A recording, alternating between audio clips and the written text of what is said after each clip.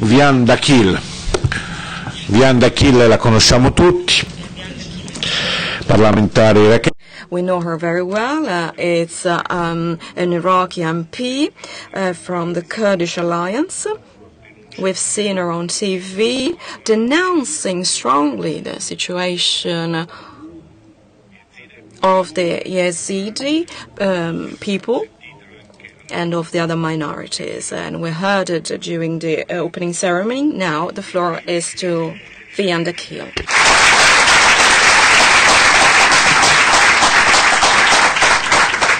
شكرا جزيلا. Thank you very much.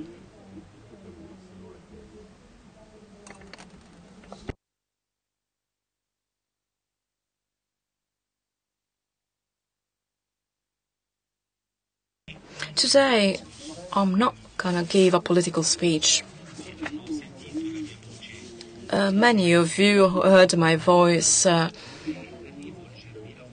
but now I would like to address you as a human being, simply as a human being, not as a politician. I don't have a written speech. I just wanted to speak to you from my heart, to your hearts, telling you, while I'm seated here, that I'm receiving calls non-stop from people who have been kidnapped, who ask me to help them for their freedom, and I don't know what to do. 79 families made of 6-7 people have been kidnapped and are held hostage in a village close to Mosul, and they're asking for help because they're under siege. They're held hostage, they're helpless, they have to convert to another faith or they're going to be killed. And they're threatened also to sell their wives and women in souks. So I didn't really want to give a political speech. I wanted to tell you what it is about. Before coming here, I met 35 children coming in the age between 4 and 6, and they're orphans. They lost all their families. Nobody of their families survived. They were under shock. They could not understand what was going on around them.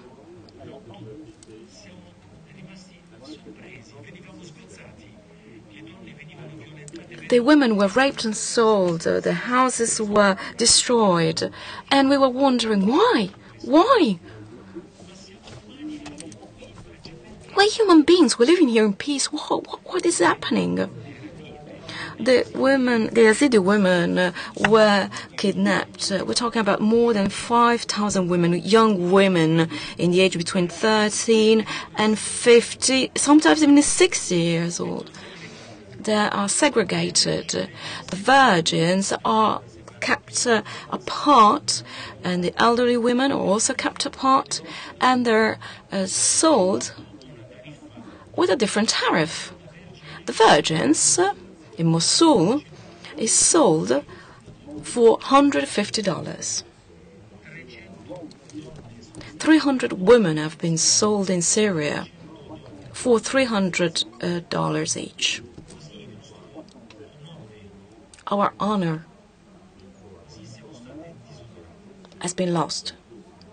We have been dishonored. It's a tragedy.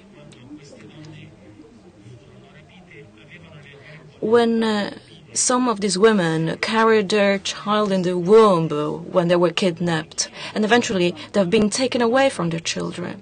And I'm asking you, fathers and mothers in this room, what would happen to you if your children were took away from you and if you were kept segregated? We're talking about 700, 100 from 5 to 10 years old, which are kept apart on their own. We don't know where they are. We don't know what happened with them. We received pictures from the inside of these homes with children who know nothing of life and who are held hostage. Which mother could stand this, could stand seeing his child taken away from his arms, not knowing what has happened to them? Their throats have probably been cut open, their their children, or probably the female children, their daughters have been probably raped. This is the reality. These are the tragedies going on to the Yazidis in Iraq.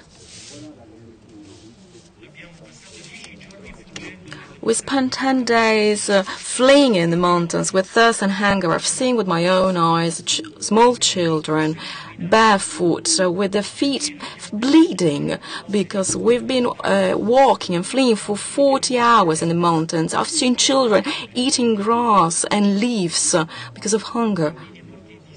I've seen children dying of thirst, mothers abandoning their old children to save other children. I've known a woman who told me, I had 5 children. 2 of them were handicapped. I had to leave them in the mountains to save the other 3. When I was in a plane, which eventually fell, a woman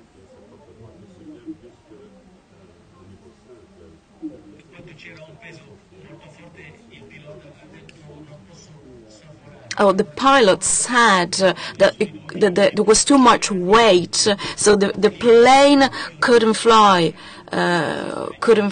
because there were too many people. So a woman said to the pilot, take my 2 children, I stay on the mountain, go save them. This is our tragedy. So this is happening today. The Yazidis have abandoned their houses in Jazar. We arrived in Kurdistan, Ruruk, Erbil, and thanks God, there, at least, we found water, something to drink. Kurdistan government helped us as they could, but Kurdistan government cannot do everything. The people of Yahuk helped us, and we're so thankful to them. They didn't make distinctions between Yazidis and the Muslims. They fed us and gave us water. They welcomed us in our homes. But this is not enough. I'm speaking here to you, not as a politician, not as an MP, but as a human being, as of Yazidis' faith.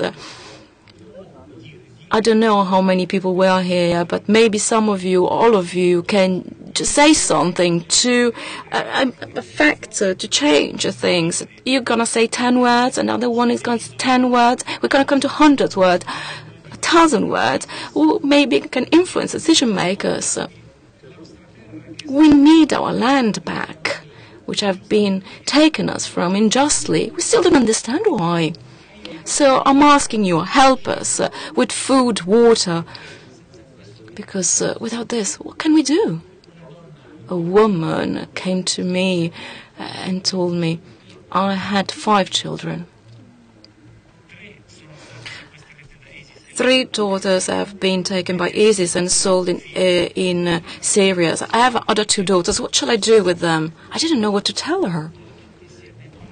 You're all mothers and fathers. Who could stand his daughter to be kidnapped, sold, and eventually raped? That's why I'm asking you just one thing. You can help us. Each of you can help us. We're asking the governments to set free our kidnapped women. We want to go back home, but we want to go back protected. We cannot imagine going back with the people being there. Our neighbors are killing us. So we want protection. We want to be armed. We ask in the strong countries, we talk about democracy, who have the mouth full of words like democracies, women's rights, children's rights. Where are these countries? And where are these rights? We're talking about genocide here in the 21st century. So we need protection. We want our daughters back. We want our land back. We want the help of the government of Kurdistan so that we can turn a page. So I'm asking you to help us as well, and I want you to consider what this is happening, a genocide. Eventually, I can imagine that all of you, with humanity, can lend a hand to me and tell me, I'm with you in this fight. Thank you.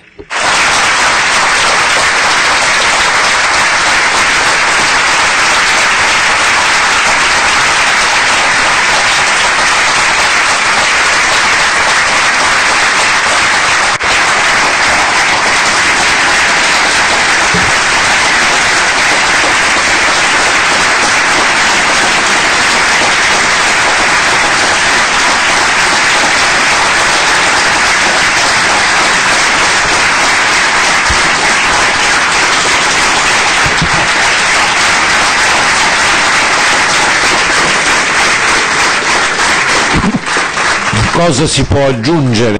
What can you say? What can you add to these words of Vian?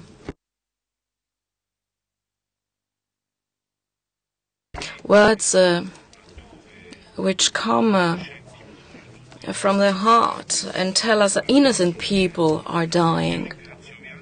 Thank you, Vian, because with your words you describe the horrors of war. Yes, war is an horror. There's no nice war. Peace is nice, yes.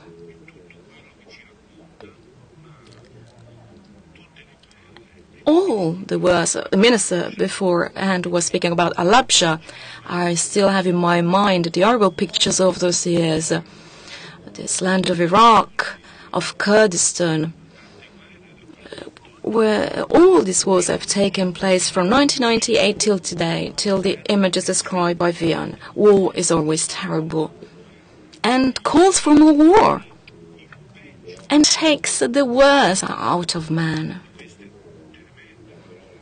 And these words of Vian really describe this horrible acts of man.